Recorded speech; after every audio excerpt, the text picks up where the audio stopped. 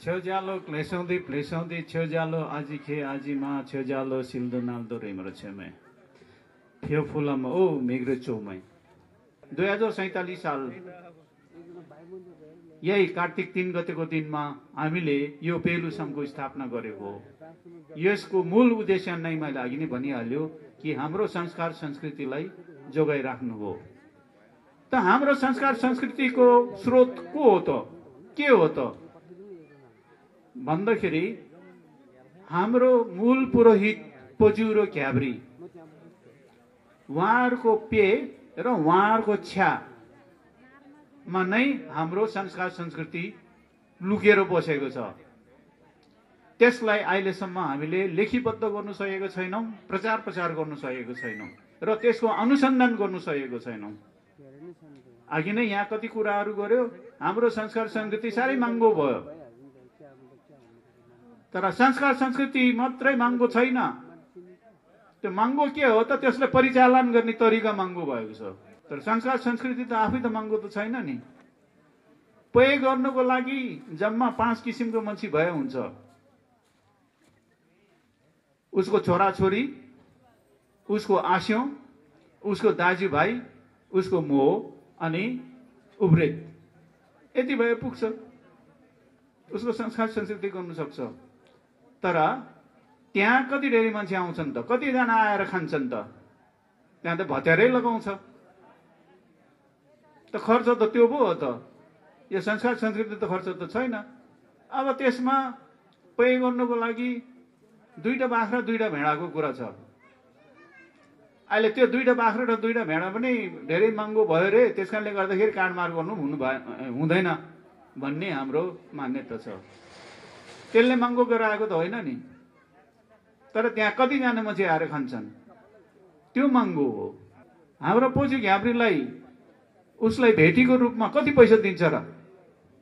बेसरी हाल्यो भने 100, 150, 500, जाने बखतमा 2-3 हजार त्यति नै दिन्छन् नि। 3 दिनसम्म बसेर उसले आफ्नो पुरा गर्नुपर्ने विधि घोकेर जान्छन्। तर जाने बखतमा उसलाई चाहिँ उनीहरू आउँछ त्यहाँ काम गर्नुको लागि 10-12 जना, तर त्यहाँ पैसा दिन्छ 4-5 हजार। त्यो खर्च त त्यसमा त छैन नि।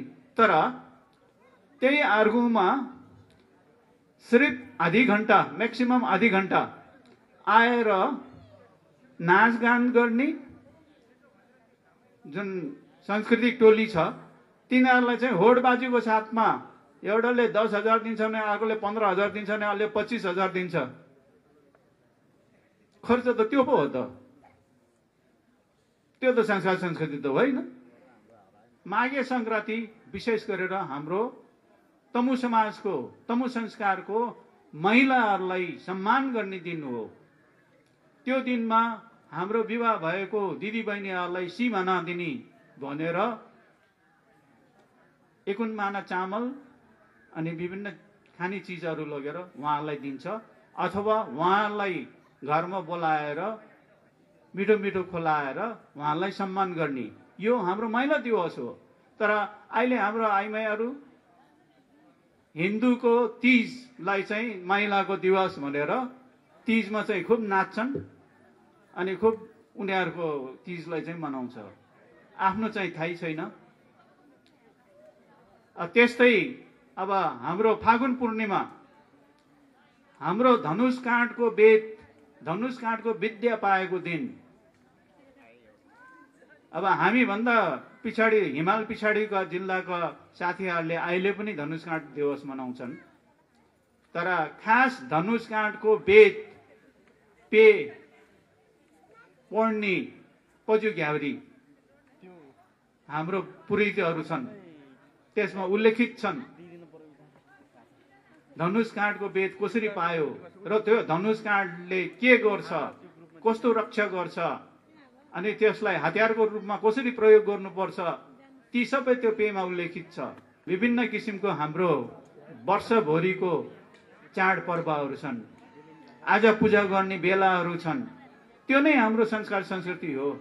अब यसलाई कोही ठाउँमा कसरी कोही ठाउँमा कसरी गरेर मानिएको छ र यसलाई नै यो जुन संस्कार संस्कृति आज पूजा र चाडबाडलाई चाहिँ अब एकीकृत गरेर तमुहरूको चाहिँ यो हो भनेर दिने संस्था भनेको पेलु सङ्घ हो।